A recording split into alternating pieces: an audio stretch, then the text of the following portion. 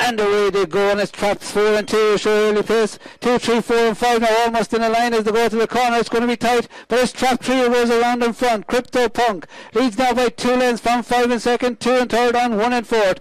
As they head down the far side, it's trap 3 who has the advantage. The split is 16.03, and Cryptopunk leads by 2 from Mustang Samuels, gaining slowly but surely, and trap 1 is back in third, but turning for him. It's trap 3, Cryptopunk. He's led from the first bend. He kicks on to win nicely. 5 second and 1 third. 3, 5 and 1 4 trio. The winning time 28.50.